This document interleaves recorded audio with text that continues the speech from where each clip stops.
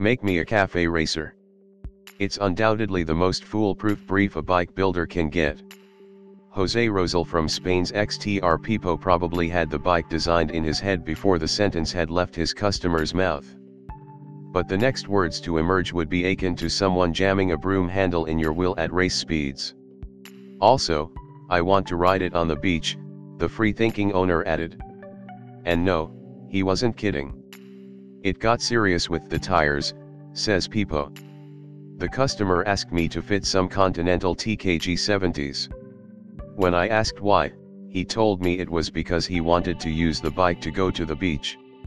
As it was to be a cafe racer, I questioned the choice, but he was quick to restate his original request.